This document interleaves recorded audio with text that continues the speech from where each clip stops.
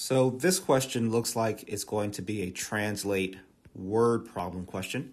I say that because of the length of the question. Typically, translate word problem questions are 4 or more, so 4+ lines long.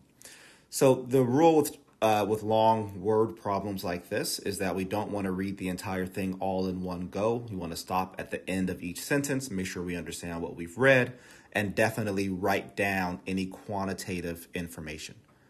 So the question says the monthly membership fee for an online television and movie service is $9.80. So I'm going to write that down. Monthly equals $9.80. The cost of viewing television shows online is included in the membership fee, but there is an additional fee of $1.50 to rent each movie online. So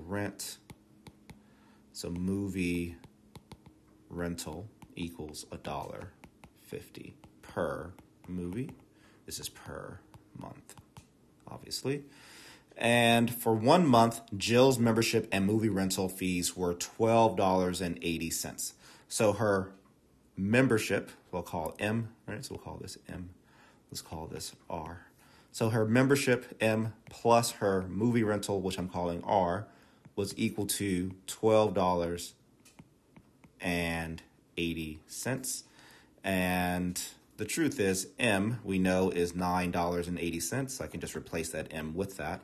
Her rental, we don't know how many movies she rented, so I'm going to say that is 1.5 or $1.50 times R, right? Because if she rented one movie, then it's just $1.50 times 1. If she rented 10 movies, it'd be $1.50 times 10.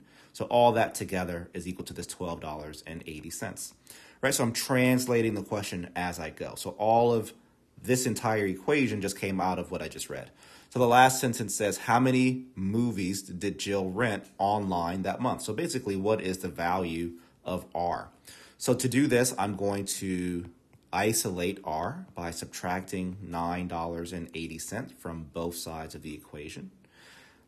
By doing that, my 980 crosses out on the left side. I have 150 times R is equal to 1280 minus 980, which this is the calculator section if you need to use your calculator. If not, we can say this is just equal to $3. And then I divide by 150 on both sides, and I get R is equal to 2. So she rented 2 movies, and therefore the answer is choice B.